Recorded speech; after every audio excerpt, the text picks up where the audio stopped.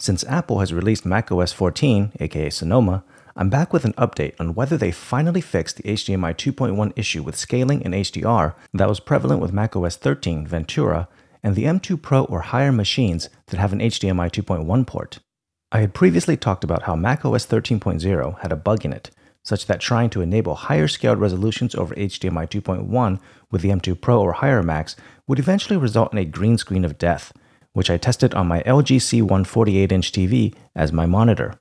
This bug was fixed by version 13.2, but at the same time, a limitation was put in place where selecting a scaled resolution above 2432 by 1368 would no longer allow you to enable HDR and reach 120Hz refresh rate.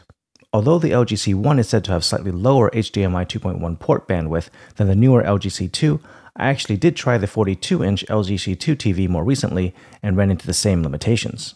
In case you aren't aware, macOS does scaled resolutions by rendering at twice the length and the width of the chosen resolution, which is 4 times the pixels. Then it scales the UI to match the size of what you would see if you used the chosen resolution natively, so everything is much sharper and looks better.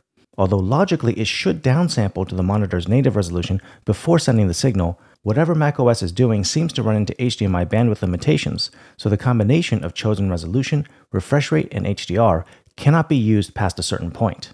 So does macOS Sonoma improve the situation? Unfortunately, the answer is no. Running macOS Sonoma, the same limits appear to be there, so I still cannot use my preferred scaled resolution of 2560 by 1440 with 120Hz or VRR and still enable HDR. Because of this, I usually run at 2400 by 1350 resolution, which is 125% of 1080p, with VRR and HDR on, or at 2560 by 1440 with constant 100Hz refresh rate and HDR.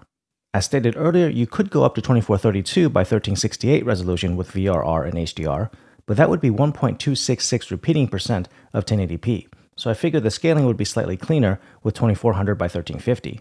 It's looking like we may never get this issue addressed with macOS, at least until new generation Apple Silicon and possibly even higher bandwidth HDMI ports are standard in computers and monitors or TVs. Hope this video was helpful. If so, I'd appreciate it if you gave it a thumbs up and subscribe to the channel if you want to see more tech analysis. Thanks for watching and have a great day.